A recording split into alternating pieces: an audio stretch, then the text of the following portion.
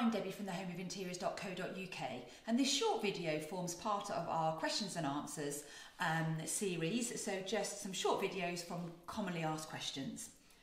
So one question that we get asked quite a lot is the difference between the Silent Gliss 6840 and Silent Gliss 3840 curtain tracks.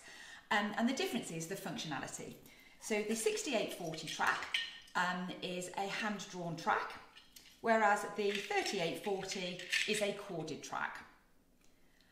So when would you prefer one over the other? A corded track can be useful if your curtains are drawing behind furniture and it's a little bit tricky to draw the curtains behind your sofa, or if you just prefer a corded operation, or if you've got delicate or light coloured fabrics and you want to open and close them without touching them, the cord can be useful. If, however, you've got a very wide window or a long drop, there is a weight capacity on the corded tracks, so please see our website for the weight chart.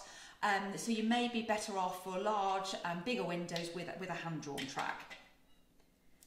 A draw rod is a popular accessory to the hand-drawn tracks, which will enable you to open and close your curtains without touching them. And the Silent Gliss draw rods are really nice and slim aluminium draw rods available in white and silver and a variety of different lengths, so please see the website for the options.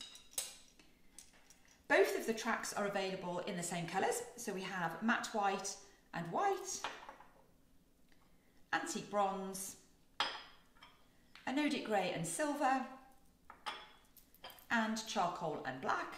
So all of the colours are available in both the corded and the hand-drawn tracks. They're all available with the same brackets as well and the same gliders. So there's the standard 2C gliders, which are the quiet gliders.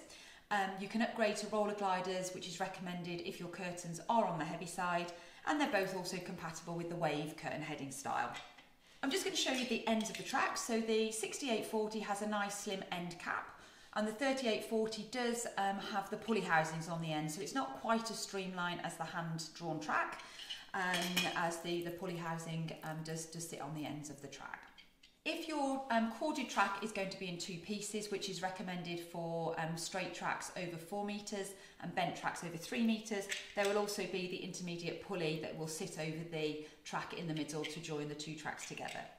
Please get in touch if we can offer any advice or assistance. Please email sales@thehomeofinteriors.co.uk or please call us on 01590 615 775. We hope you found this video useful and informative. If you have, please do give us a thumbs up. Please subscribe to our channel to be kept up to date with new product news, product information and useful hints and tips. And thank you very much for watching.